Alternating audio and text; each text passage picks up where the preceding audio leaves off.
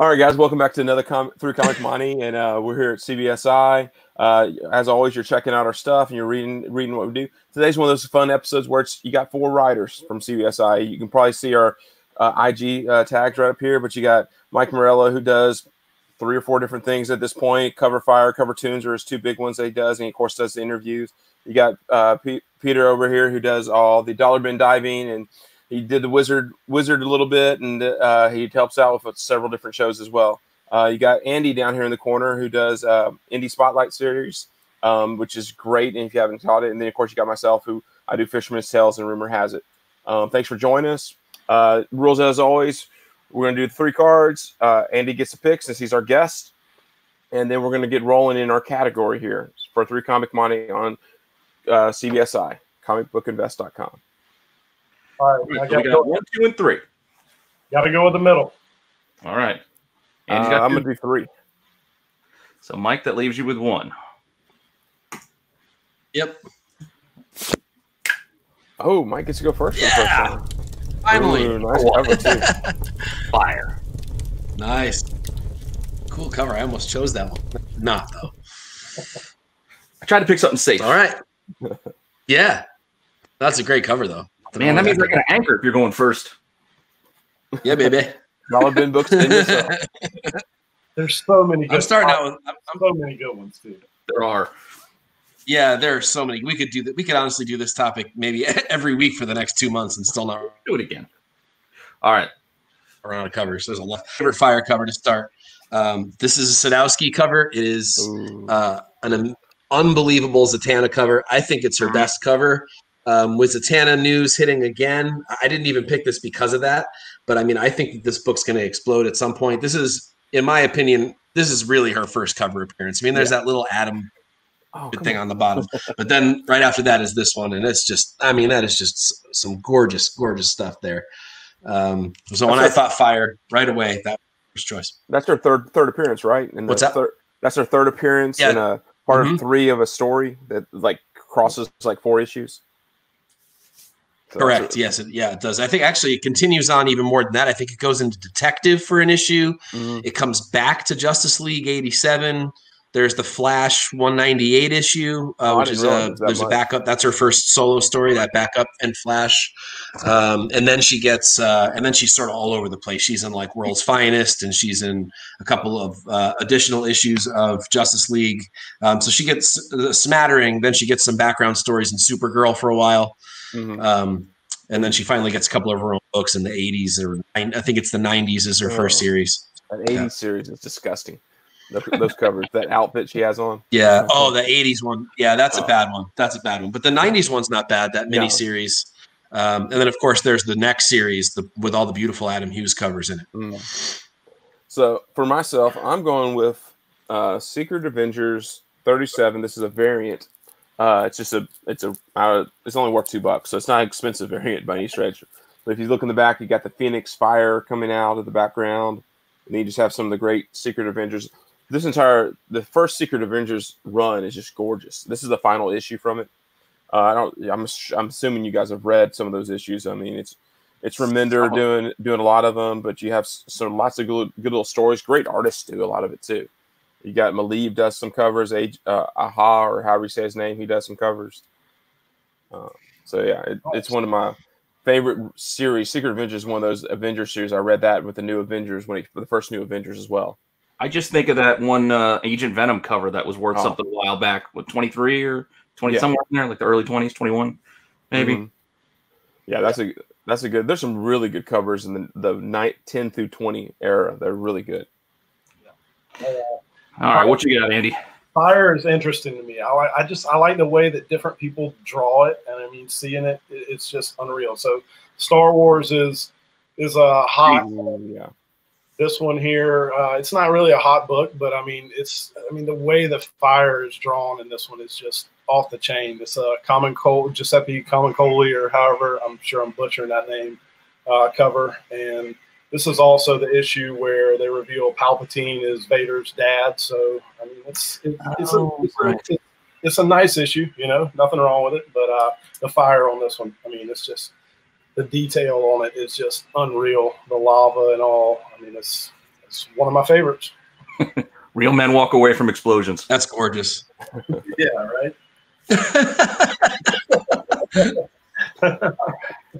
All right, my first one. Let me get myself pulled up here. All right, so my first one for fire, I went with Damian as Batman. I went with 666. I just remembered it when fire came up as a possible topic. I'm like, this is one of the first things I thought of. I thought of pulling the Superman book that goes with that, the 666 one or whatever. Yeah. That's gorgeous. I love that cover. That's awesome. That's a great cover. And there isn't too much, like I said, to say about it. It's Damian, I guess, maybe his first story as Batman in the future, during Morrison's run, and it's just a great cover. So I went with that one for my first fire pick. Nice. Round 2. All right. Round 2, Mike. What you got? All right. I kept in the same sort of vein years-wise. Went with a Neil Adams cover, another favorite of mine. World's Finest. I mean, there's really nothing about this book other than the amazing cover. The Tempter. Hawkman cover is the only reason why I'd ever have a Hawkman and Superman book of any kind, but just a beautiful cover. Neil Adams. This was from 72. Nice. Very Not bad. All right. I don't think I've ever seen that one either. That's that one's new to me. To look for. Whenever it pops up, it's always beat to hell too, for whatever reason. I don't know what it is about those World's Finest, but that one's always in tough Adams shape. did like 3 or 4 of those, like right in that little era. There's some gorgeous ones. I have a couple of the other ones that are just gorgeous. Yeah, they're all great. That's my favorite of them. And it's again, as soon as I thought fire, those were the first 2 that popped into my mind. That and the Zatanna were like instant. I have to do them. I was so excited with fire because of this cover here. Just so nice. Oh, cool. I mean, he's freaking like riding a gyroscope unicycle or something on fire. The cover is awesome. This is Black Hawk 135, 1959. It's a Dick Dillon cover. I don't know, couldn't place it, but it's just a great looking cover. I mean, Black Hawk's one of those series, like, I have no interest in them, but then I see some really great covers, especially the early stuff. Like, if you get like 150 and below, there's some just great covers. Of course, you get Lady Black Hawk's a key that you want to get in that run. But I love this cover. Just it has that Fahrenheit 451 sort of feel. Yeah, riding there with the wheel of fire and everything.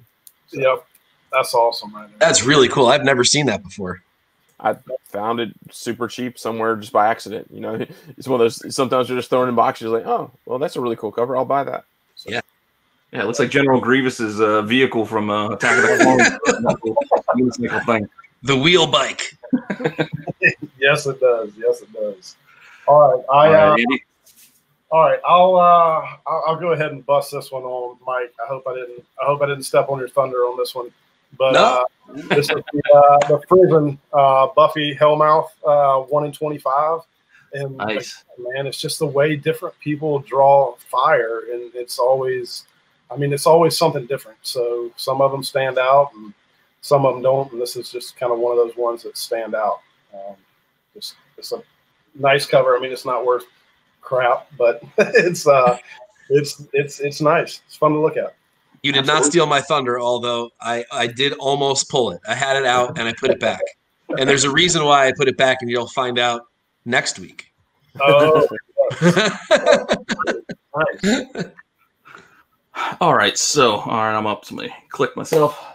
All right, so since Andy mentioned the way different people draw fire, this one is more of a hint of fire, I guess you would say, in the way that it's laid out. But I always thought it was a full-on fire cover. And that's a Silver Surfer 3. Oh, if you look, there's not a lot of fire going on. I mean, you got feels like around there, but it feels and always felt like it was all fire. So I still went. Yeah, the way the color blends in on it. Yeah, I mean, it definitely. It's. Yeah. Plus, it's Mephisto. You know where he is. Like, and this is my little 3.0 is good enough for me. So I'm a low grade collector when it comes to that stuff. That's the one. That and number 4 are the last 2 I need in that Silver Surfer run. So Mike's like, fuck you. I have that too. No, I didn't choose it though. I didn't choose it. I forgot to put it behind me. I meant to put it there, and I totally forgot off face then with my. And now it's going to sit there. Oh, that's right. I got to let it sit here. That's what I got this for. All right, Mike. We got to round 3. What's the big wind down? Big okay. All right. I was wondering. You're like, wait a minute, if you didn't choose Mephisto, what did you choose? So obviously when I was in that box, I pulled this out instead. So first Ghost Rider, Marvel Spotlight 5. I don't really think I need to talk very much about this book, but love this book. Think there's tons of room in this book. I think this is one of those Bronze Age keys that's got lots of potential. If they ever do a movie or a show right. I love this cover. It's super similar to Ghost Rider #1. They're almost confusable. They're so similar. I happen to like this one a little better, maybe because it's a more important book. I'm not really sure what it is in my brain that makes me like it more, but I don't know, I just love it. Simple as that. And I'm always amazed that the second's worth like $10. Like Marvel Spotlight 6 is worth nothing. And then 5 is, becoming a big, huge key, but you're just going, how does a second appearance not even warrant like a little bit of a trickle over? I know. Eventually. Gotta be patient. The number one gets some decent money, and that's his 8th appearance or something like that. It goes through like 10 or 11 before it switches over. Yeah. Of course, maybe it's the baby blue. It's like a weird square, but it's not the cool black behind them. It's like a baby blue color or something. That's true. That's true. So the one I'm going with this week is one Mike helped me get. I just got it the other day, finally. This is a Submariner 25 from the Golden Age. If you see let's see if you can see the writing there. I gotta always figure out. You see the red dress distress. There's the red dress distress. Red dress distress. That on fire, and the bad guy's name is Firebrand. So you get it all right there. You get the bondage, you get the fire, you get the red dress distress. You get it all there with a Submariner cover. Just gorgeous. Mike is sat in this store Mike and I go to for a while, and we both were sitting there going, okay, are you going to buy it? Am I going to buy it? Who's going to buy it? And I finally bit the bullet. I sold enough Miles books to be able to afford that. So, but I'm sort of stoked to have a Golden Age timely Submariner cover. So, yeah. When all that stuff came in, I got my hands on a cap, number 54 or something. So I took that timely, and I'm like, I can't do them both. I can only pick one. So I picked the cap. But I honestly, overall, the Submariner cover is better. It's got everything. Yeah, it's beautiful. Andy, I don't know about you, but I don't have a shop that's getting books like these these guys get to go and check out. Like, it's the same old books that I eventually convinced myself to buy. I'm with you, Peter. I wish I had a spot like that around. Definitely don't. We are lucky. It's true. We're very lucky. Yeah, no doubt. All right, so I went with a Tomb of Dracula on this next one. Tomb of Dracula 21. And it's a John Romita cover. It's nothing big happens in the book. I think there's a Blade appearance in the book, if I'm not mistaken. But yeah, I'm just a huge Tomb of Dracula fan, and this is one that stands out when you talk about fire. It's awesome. I don't know what else to say. I like Tomb of Dracula and I like fire, so this one fits the bill. All right. Well, I couldn't go with the Marvel Spotlight 5 because mine's off at CGC right now, so that was out of my hands. So nice. There, you've been looking. You should have been tipped off by my last pick because I'm wearing it. Yeah. Oh, you're missing the Marvel corner. Yeah, my corner copy is cut out for whatever reason, but I paid like nothing for this book, so this is my issue 40 until I get a better one. But again, the fire in the background. Plus, like I said, I got the T-shirt. I had to put this in my 3. That's a hard one to get a good grade too. Especially when they cut out the corner boxes.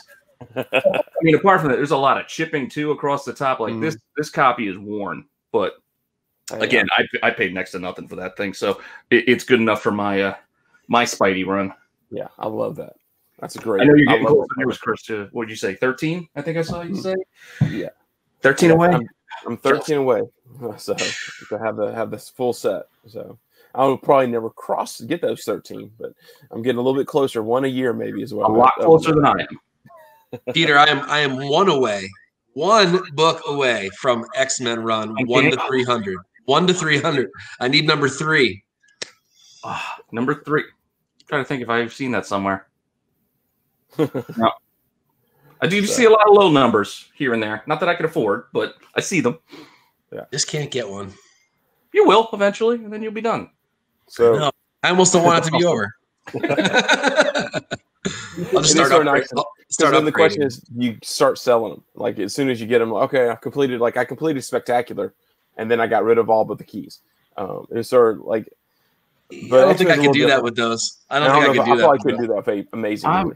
I'm too obsessive compulsive. I still have my Flash Volume 2 run. Like, who cares about those 80s? Like, I got the whole run. I mean, maybe I could do like 143 onward or something like that. Yeah. But through those first 100 through Days of Future Past, I don't think I could sell anything out of there. No. That'd be hard to do. Nope, you just got to ride with them. Yep. Right to the end. All right, guys. Thank you once again for joining us for a show. Andy, thank you for being here for the show. We do want to thank Comic Barricade. As always, they if you haven't seen them, we showed them off every once in a while. We'll show them off in a show. They're just hard pieces of plastic that help make sure your comics don't fall over in your box. They're just a great little thing. And the cool thing is it's helped. It's designed by one of our own, so that makes it more exciting for us to sell them. Here we got guys showing them off right here. We all have them. We all use them. They're great for making sure that your books don't fall in your boxes. Follow their IG because there's a lot of fun posts showing off what they can do. Yeah. And then I just want to say thank you guys for having me on here too. Absolutely, man. Sure. And I would definitely want to have you back and as many times as possible. Just great to talk books with you, especially just because I would love to pick your brain on all the indie stuff and your connections and just the things that are coming down the pipe would be awesome to hear about. Yeah, man. Anytime. Anytime. All right, guys. Catch you later. Mm-hmm. See ya.